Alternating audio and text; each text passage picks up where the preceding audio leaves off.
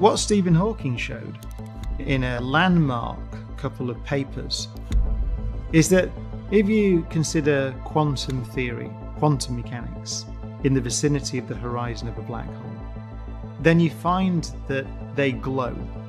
They produce particles. They have a temperature.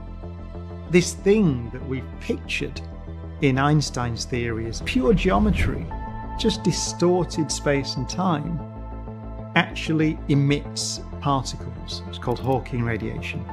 And Stephen, in his 1974 paper, gives this hand-wavy description, which is kind of a nice way to picture what's happening. The idea is to zoom in the vicinity of the event horizon of a black hole.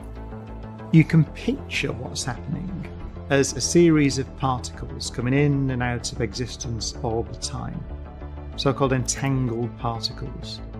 And so one of those pairs of particles is on the inside of the event horizon and one is on the outside.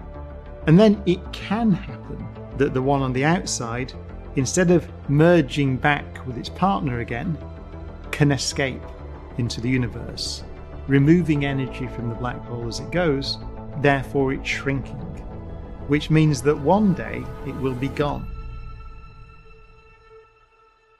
That has profound implications.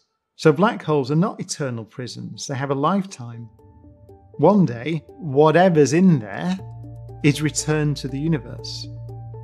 The question was, the central question that was immediately raised by those calculations is this: what happened to all the stuff that fell in?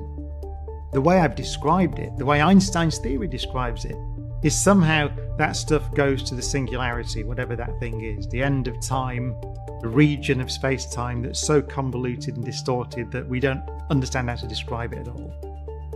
But then, one day, the whole thing is gone. All that's left in the far, far future is Hawking radiation, those particles that were produced in the vicinity of the event horizon. The question is it possible, if you could collect all that radiation, all the Hawking radiation through the whole life of the black hole, is it somehow possible, in principle, that the information about everything that fell into the black hole throughout its history is imprinted in that radiation in the far future?